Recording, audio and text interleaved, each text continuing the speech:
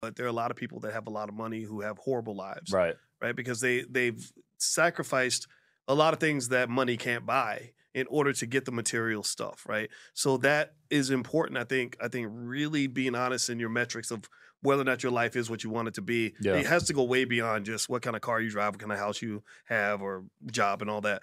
I do think, though, at the same time, one difference that my wife and I have is that I kind of grew up with a father that had old school values that says that as a man, there is an expectation that you can provide at a certain level Mm. because that maintains structure for the family, for the household.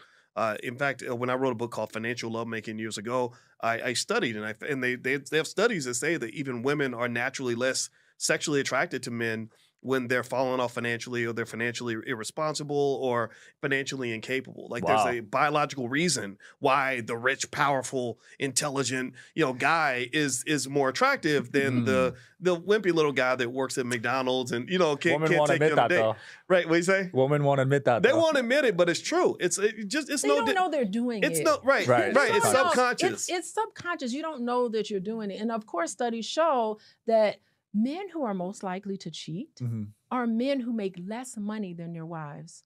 Really? Yes, because Wow. that's their way of asserting their manhood. Interesting. I could see that. That That's makes the sense to way- me. it's None of my true. rich friends cheat, honestly.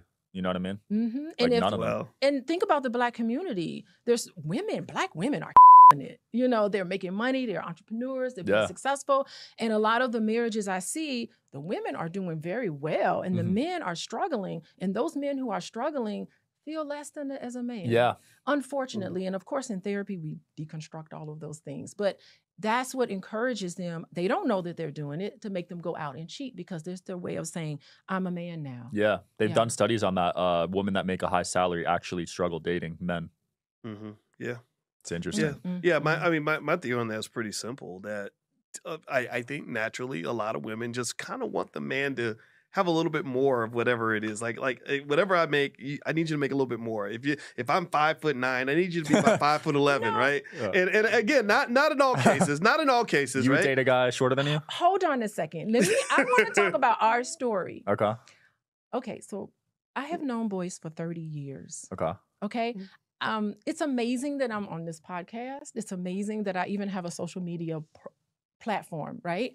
Because I'm raising children. I'm a college professor. I'm doing my thing. I'm not on social media. So every time I would talk to Boyce to find out what's going on with him, I would just call him on the phone. It wasn't until we started dating that I followed him on Facebook. I wasn't even your Facebook friend. I followed him I didn't even have an Instagram account, so I couldn't follow you on Instagram. After we started dating, now mind you, and I know Boyce does not like me sharing this story, but I'm gonna share it. When Boyce and I started dating, Yeah. his blood pressure was, can I say it?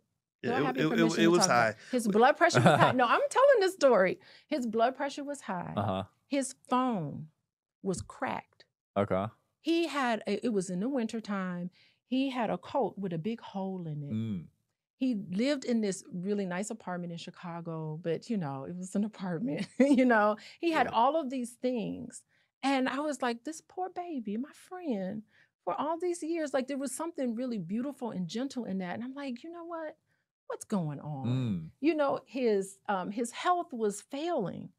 And I did not know until after we started dating how popular he was. Yeah. We would go places and I'm like, why are people taking your picture? Why are people doing this? I had no idea. Wow. And I had fell in love with a man who I thought was this poor little thing. And I had no idea he had Interesting. That's probably why he millions of stuck with you, dollars. because probably had a lot of gold diggers coming at him and stuff. I don't know what Yeah. his experience was, but I've always, the Well- moment I met Boyce in the library, we met in the library Oh, at that's cool. Indiana University. I was 19 years old. He was not Dr. Boyce Watkins. He was Boyce, the graduate student.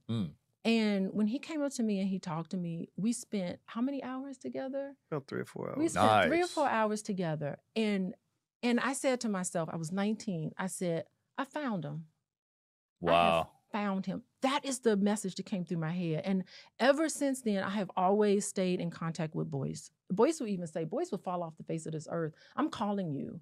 You are not going to ignore me. Like, that's the type of relationship and friendship that I had with him for many years, I had no idea that he was even interested in me. For years after we dated, I had no boyfriend. He could have tried to talk to me. I had no idea. Voice can tell his story. I had no idea he was even interested in me.